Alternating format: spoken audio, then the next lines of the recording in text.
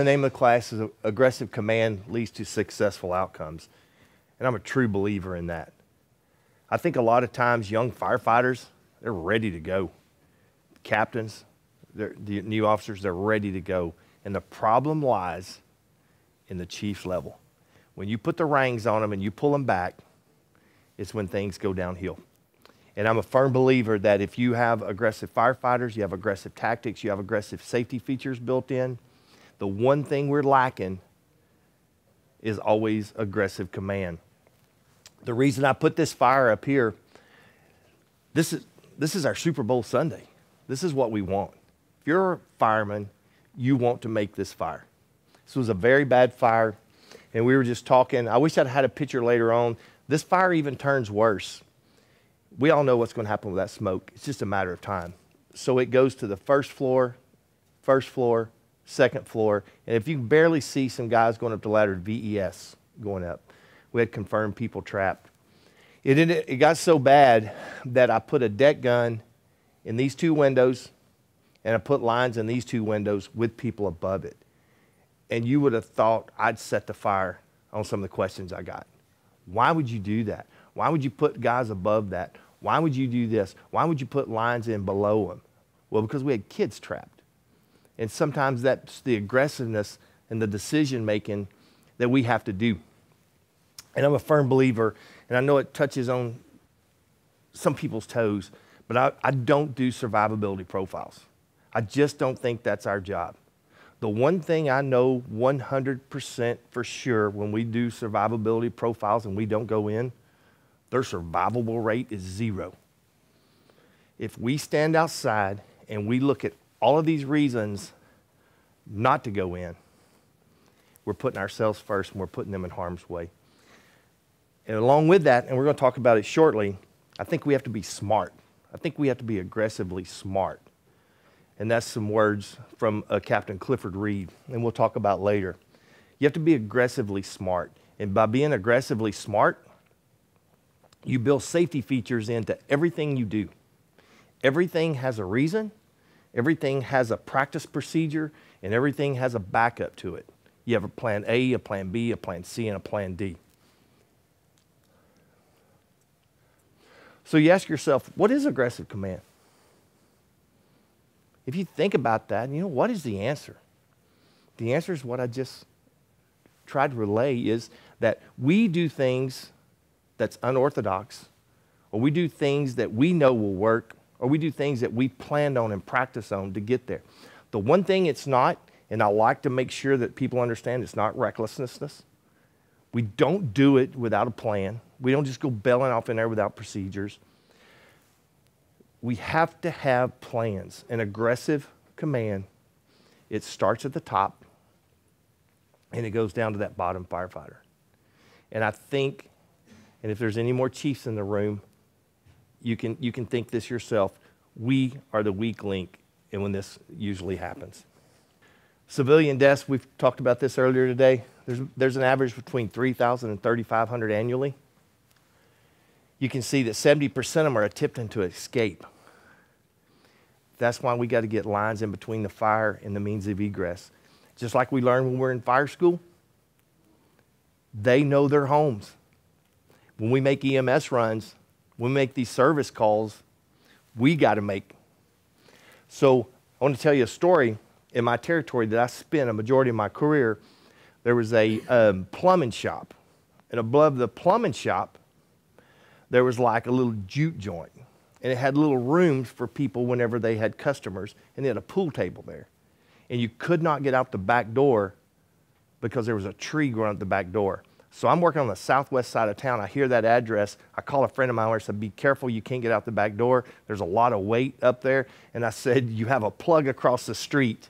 You get it? He goes, how would you know that? And leave me alone, I'm going to a fire.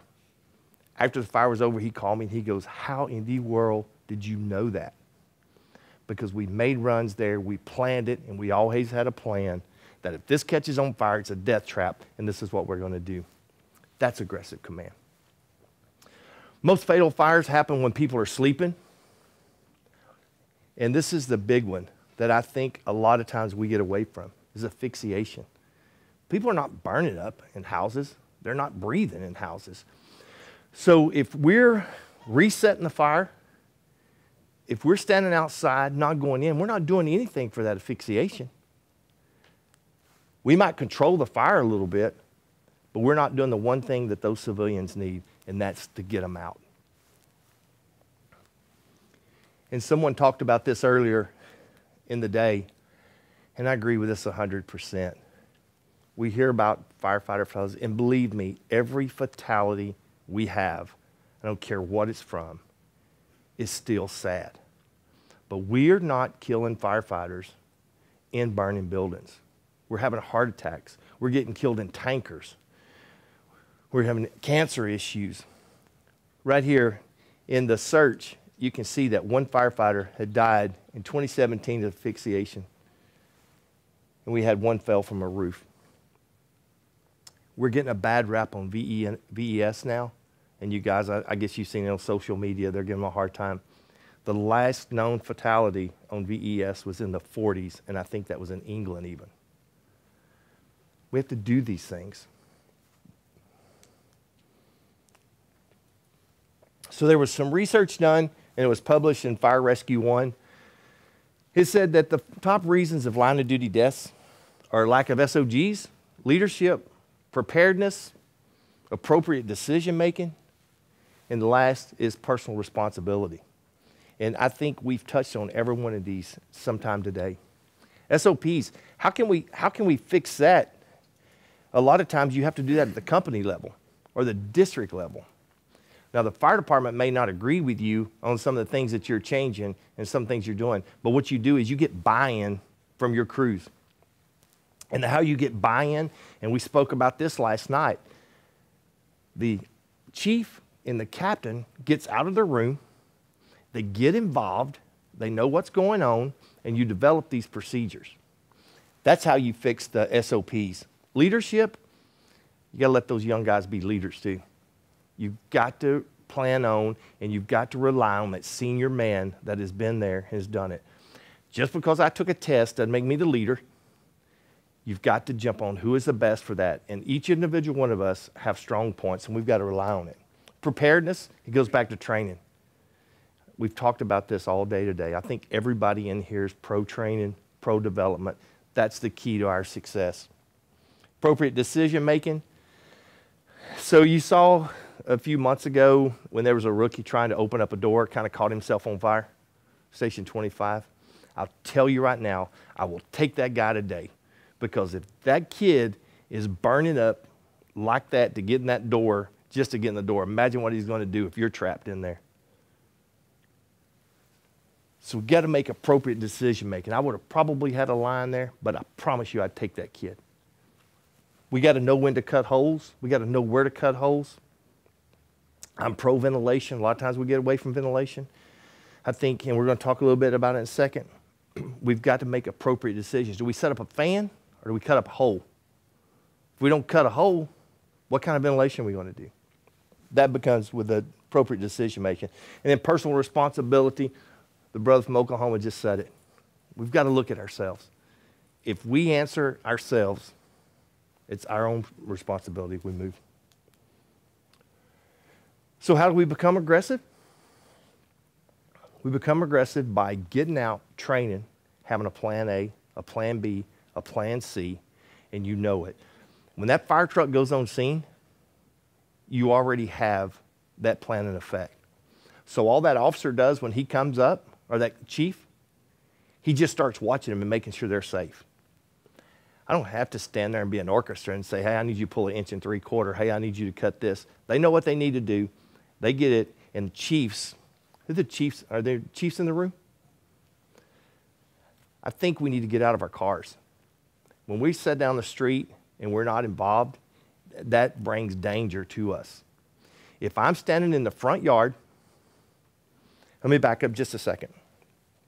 I think there's two important types of command. There's strategical command, and that's going to be in your RITs, it's going to be your high rises, that's going to be in your big multiple alarms. You need to kind of step back and get away where you can concentrate. Other than that, I think you need to be in a tactical command where you're in the front yard and you know what's going on.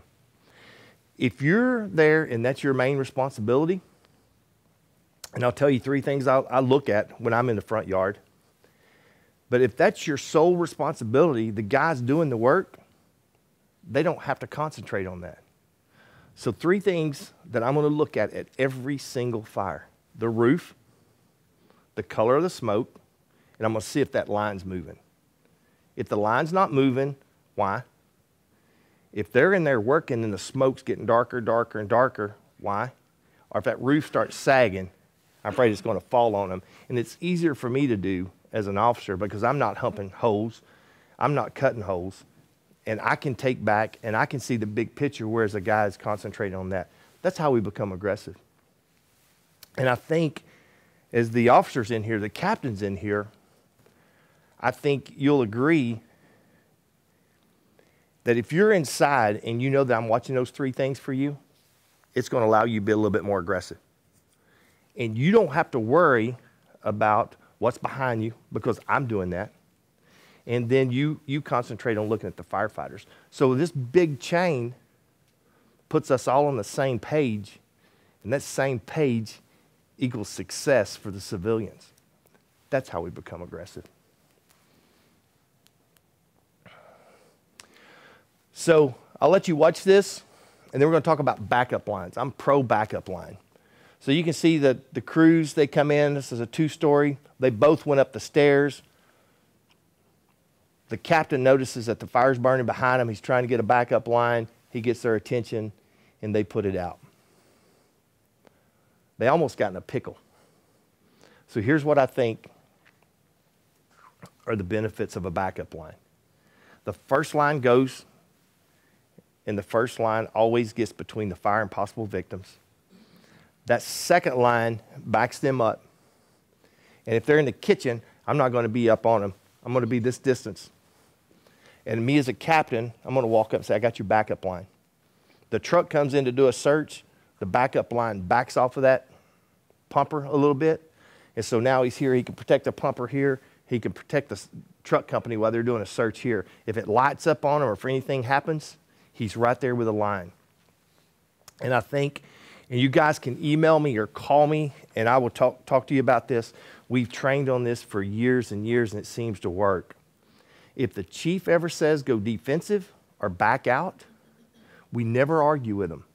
You know these guys, and some of you old guys that's been around, give me 2 seconds and I got it. If you give me a minute, chief, I got it. Am I right? Every one of us has done it. But if the chief says back out, immediately that backup line goes on and it goes straight to the ceiling and it starts sweeping the entire room. All that's doing is cooling everything down. It's keeping the fire from coming that way. The guys on the initial attack line shuts the nozzle off. They crawl out the line, leaving it in place. They get out. All the support people on the outside go to the street. The captain, and we're lucky, we have a captain and 2 guys on there. They get to the door, they get out of the way. The truck crawls around, tries to get out. The captain on the backup line is watching for the truck, and the reason we leave the line in place when that first pumper crew comes out, in case the truck gets lost, they can find their way out. So they find a line, or they get to where the backup crew is. We get them out by the door, and then the backup team, they are sweeping the ceiling as they're coming out. They come out with their line. And the reason we do that, in case it lights up on us or something like that. The reason we get everybody out to the street and we have a tack line, a backup line, and a truck crew right by the front door, you can get a par immediately. I got a par. That quick, and then you can go back to work. So that's key, and they found that works. And that was a good example when you would need a backup line. You saw both of those companies went up. So here you ask yourself, do I vent or do I search? And I bet you if we took every single one of us in this room, we'd probably have 30 different answers. But I'll tell you what works for Mo. And I tell you, I learned it from John Miller. John Miller's at District 19. District 19 got dispatched to a house just like this. The pumper crew was out. They were first in on the truck with confirmed kids trap. He went to the roof and cut a hole. Now we hear all this about vent, that you do it coordinated to this and coordinate. Well, he decided to go to the roof and cut a hole. The smoke lifted. When the smoke lifted, they pulled all the kids out and they all lived. So I start picking his brain. Why did you decide to cut instead of search? So his thought is, which makes a lot of sense to me, if you got smoke coming out like this and you don't have any visible flames, potentially by going through a door or going through a window, you can feed that oxygen we were just talking about and you can make it light up. But if you go to the roof and you cut that, it goes naturally up and it lifts up off of them. But I guarantee you every one of us have a different reasoning. Some people say, I would search, I would vent, and that's just going to have to be a call you make. I think after studying it and talking to him that maybe cutting a hole in a roof on something like that's best. That's aggressive. Here they actually have a hose line, so they're a little bit better off. But if you're in a truck company, that might be.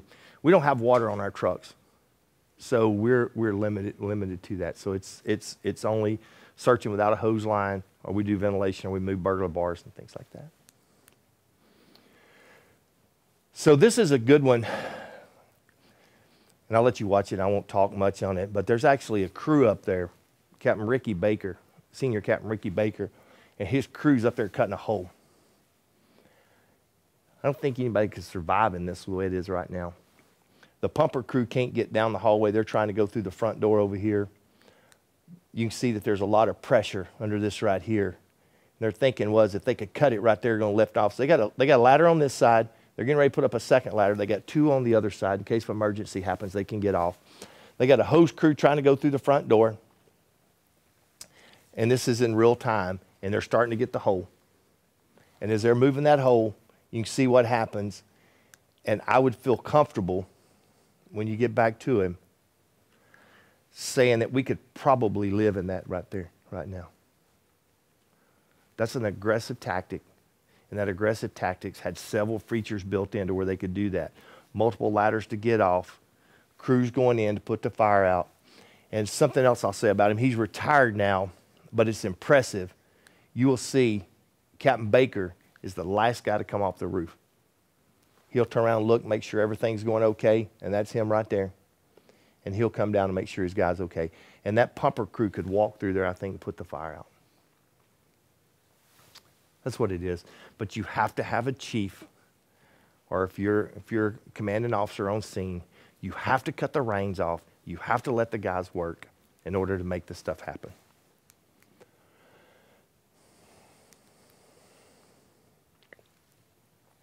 So this is me when I was on the rescue truck. And I kind of like it. A little bit squirrely why I like it. But I was dirty.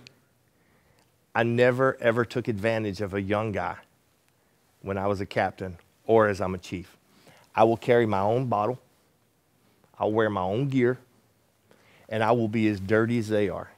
And I will be the happiest guy on the fire ground. And that's what leaders are supposed to be. Train your crews. We've all said that in here today. That's the key to success. You got to lead from the front. When I was a captain, I always stepped through the door before anyone else. I was the first one to go in. I swept it with a thermal imager.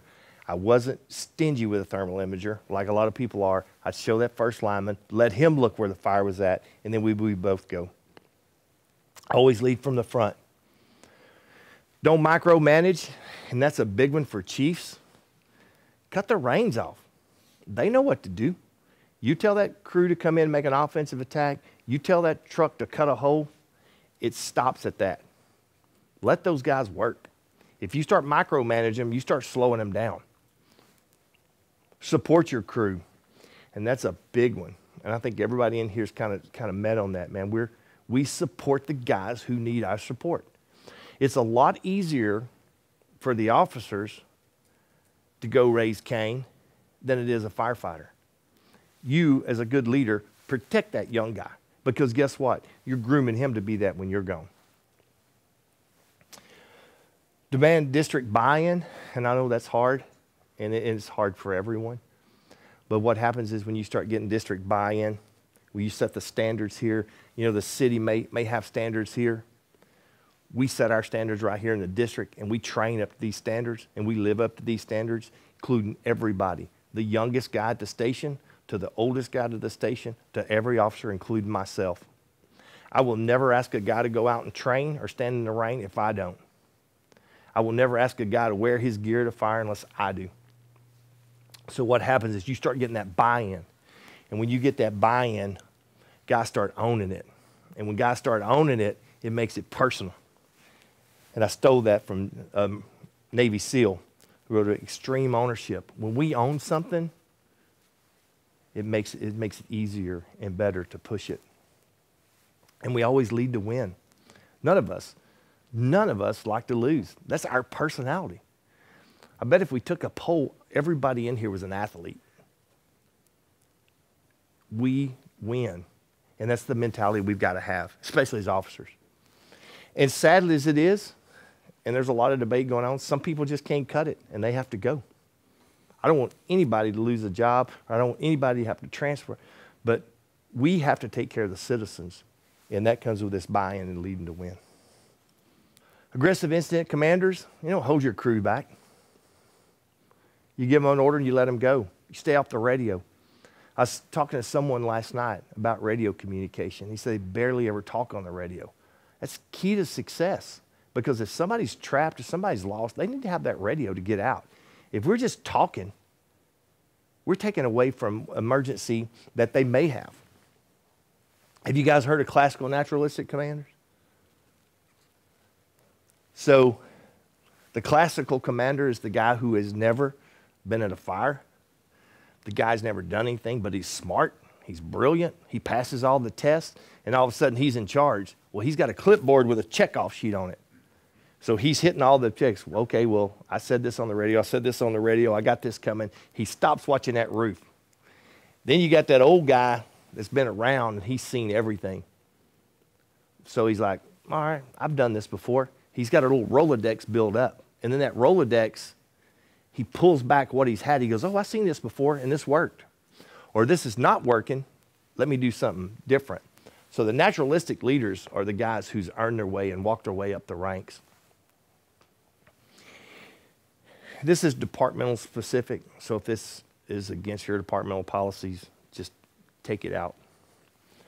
But I'm not a big fan of engine and ladders assuming command and staying out in the front yard while they're going. There's too much work to be done. And you know, this morning when we held our breath and we counted that short length of time, if that engine goes on location, says I'm assuming command, and he stands out there, waits for the second engine to get in, that's just a delayed response for those people to get in and get in that. Remember, it goes back to the asphyxiation we talked about earlier. Again, that's departmental specific. Don't get yourself in trouble because of Mo Davis. But, you know, it's the last thing we need. I get enough hate mail. But same way with a ladder. There's a lot of stuff to do. And when we as officers back off, it pulls the reins on the firefighters, and that's where the work's getting done.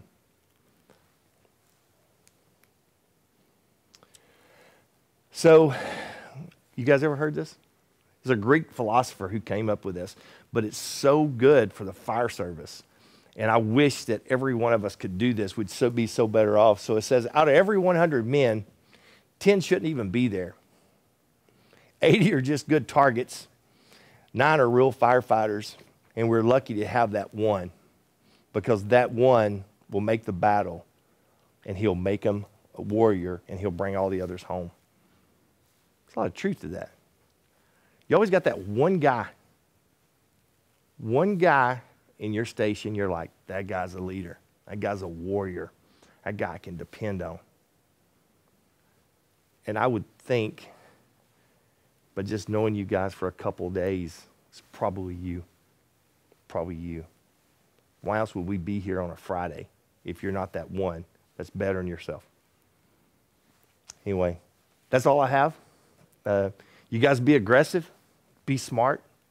Be aggressively smart. Those are the words of Clifford Reed, the guy that made the Reed Hood. I guess you guys have heard that. He's still active. He still comes around, talks to young guys, and he always leaves a conversation by telling young guys that. So thank you guys so much. I've enjoyed it. I hope you have too.